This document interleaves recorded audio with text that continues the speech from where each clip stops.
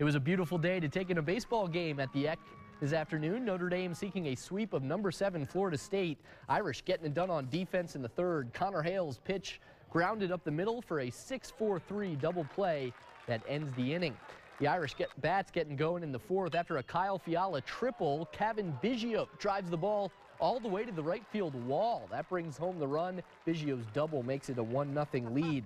In the fifth inning, Zach Katsoulis takes this pitch opposite field and it clears the wall for a solo homer. That is Katsoulis' second of the year. The Irish get the win 2-1, completing the series sweep of the Noles. The series win was already ND's first over a top 10 team since 2002. And get this, the Notre Dame softball team is actually even hotter. They crushed Boston College today for their 4th straight ACC series sweep and 18th win in a row.